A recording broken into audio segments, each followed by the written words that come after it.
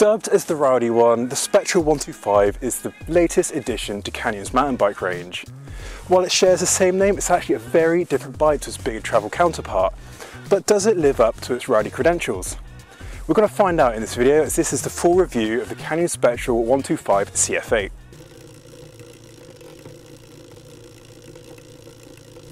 At first glance, the Canyon Spectral 125 looks very similar to its longer travel cousin. But Canyon hasn't just bunged a short shock into that frame, as instead they have slimmed down every tube to save up to 100 grams against the other frame. What's also changed is that the kinematic has been tuned especially for the shorter travel. And the changes don't stop there, because this bike only comes with 29-inch wheels.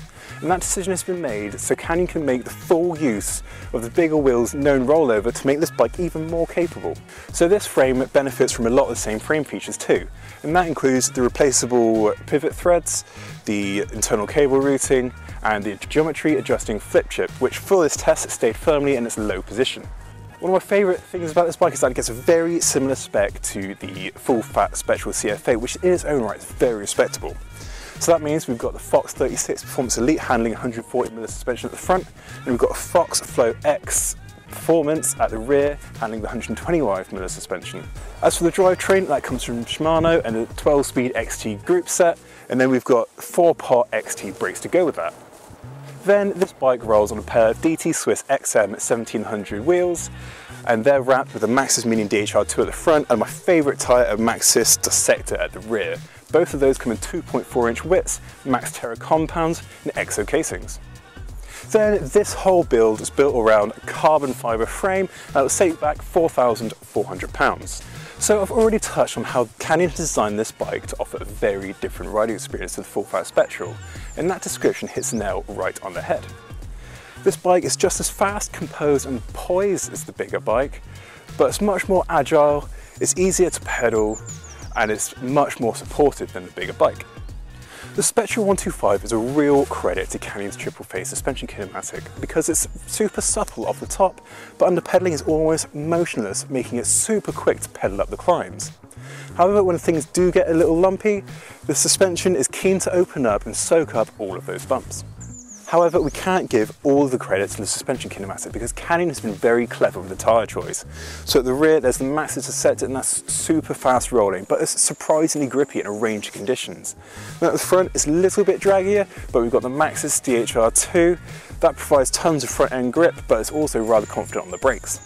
It's a comfy bike to pedal about too, as the seat tube angle is steep enough to place weight over a good place over the pedals, and the extended reach gives plenty of room around the cockpit.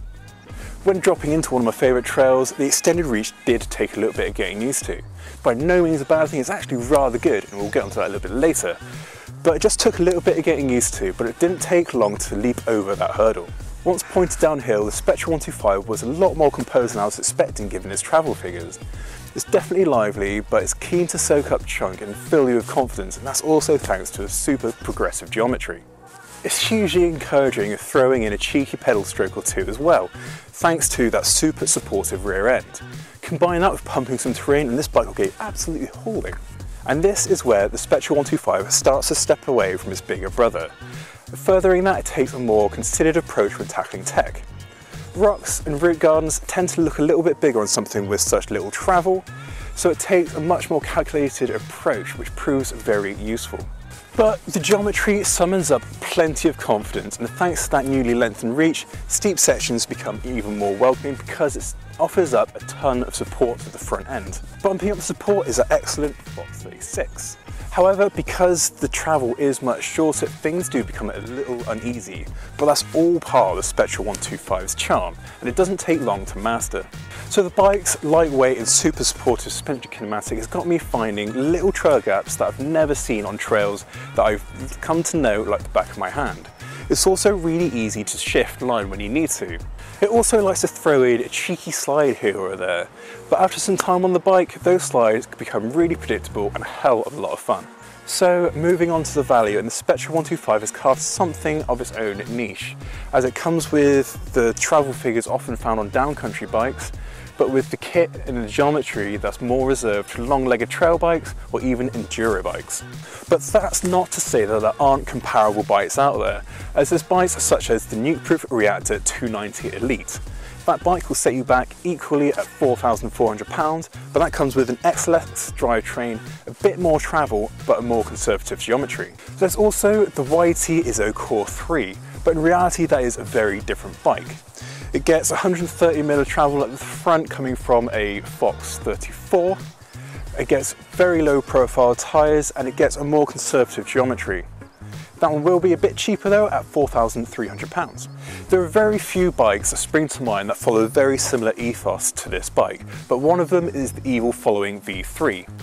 It's also a 29er, but it gets 120mm of travel, 460mm reach on a medium frame, a 67.5 degree head tube and a 77 degree seat tube. The big kicker on that bike though, it will cost you £6,500 for the base model build. So there we have it, that is the full review of the Canyon Spectral 125 CF8. If you've enjoyed this video, don't forget to like and subscribe, where you'll also see Team ORCC ride Canyon bikes through their first ever full race season. If you have a Canyon bike, feel free to leave us a comment in the section below to let us know what you think. Thanks very much for watching, and we'll see you in the next one.